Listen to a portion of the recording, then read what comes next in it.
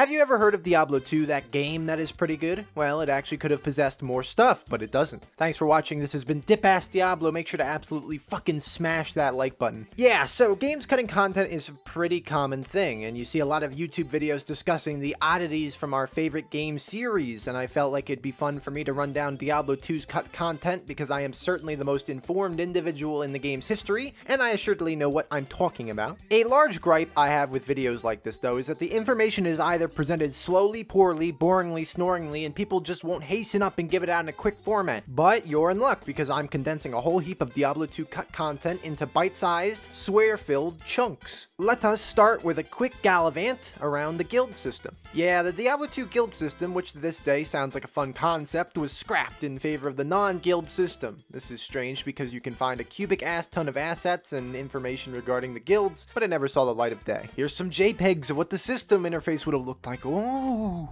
In general, this is going to be another form of endgame content, with members having to complete the game before being able to make a guild. There were cabinets you could hang in the virtual bathroom and living room and shit, and they seemed to be able to house achievement items. Of these, there were definitely a guild vault where you could probably put a bunch of useless items like Saigon's equipment and then be banished from your guild for licking balls. Then there is the message board, a concept which is so ethereal and undecipherable that I can't begin to even suggest what a message board would be good for. My best guess is that it would be a board for placing messages, but that's a long shot. Finally, there was the trophy case, which seems like it would have been a great place to show off achievement items. Kind of a cool concept. Having predefined achievements to hunt for would have been a fun concept. What kind of writing is that? That's dog shit. I even reread it. It didn't seem bad. There's also this thing called a steeg stone. A steeg stone would have been where you steeged, or rather, where you could have donated gold to upgrade your guild hall or some shit like that. So instead of steeging all day, let's talk about some cut content outside of the guild system. The biggest cut feature overall in all of Diablo 2, the Paladin Flaming Sword, which would have been a flaming sword the Paladin could use. There's no details beyond this, and in general, this sucks to talk about.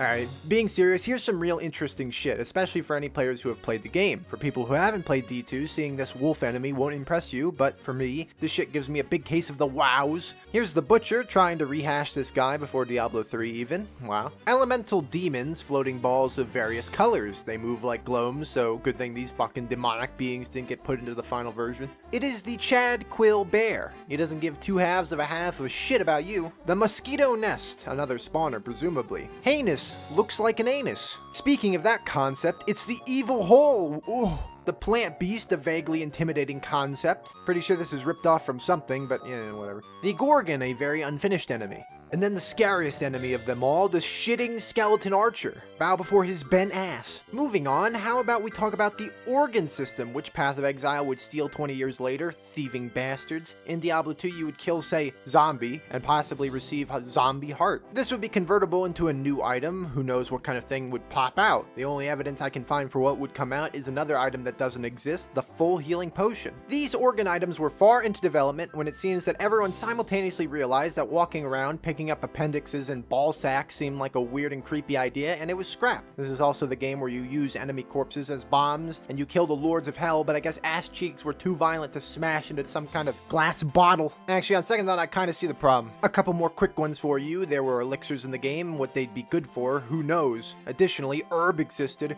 Herb even has a sound effect. Listen to this.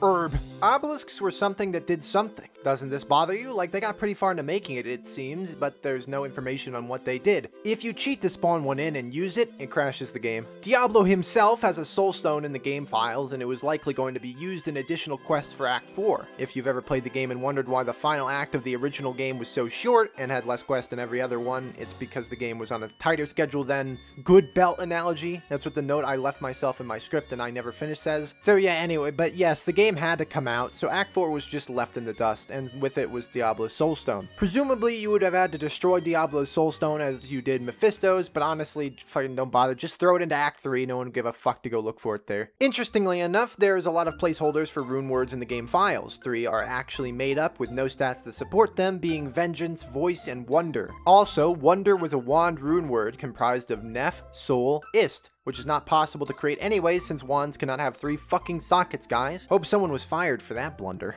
Also, if I don't see Destiny's Daughter or the Lover's rune word put into Diablo 2 Resurrected in a future patch, then oh boy, I'll be mad and then do shit all about it. There is also a whole dump-ass ball load of suffixes that never saw the light of day, like X of Teleport Shield, an effect that would sometimes teleport you if struck in combat. So yeah, give me more Oculuses, I love that. Here's something interesting though. There are uniques which were fully made yet not implemented. I sort of covered this in my video, the Diablo 2 items that were not meant to be, but I didn't mention Merman Sprocket.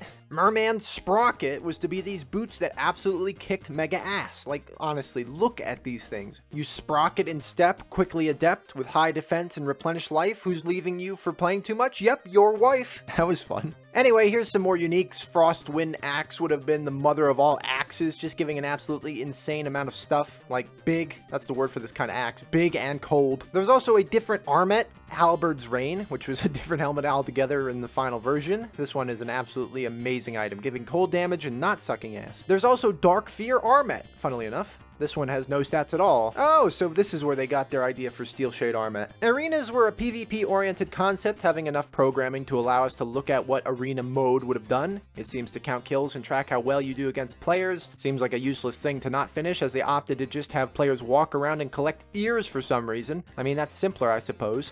Look at Warv's face!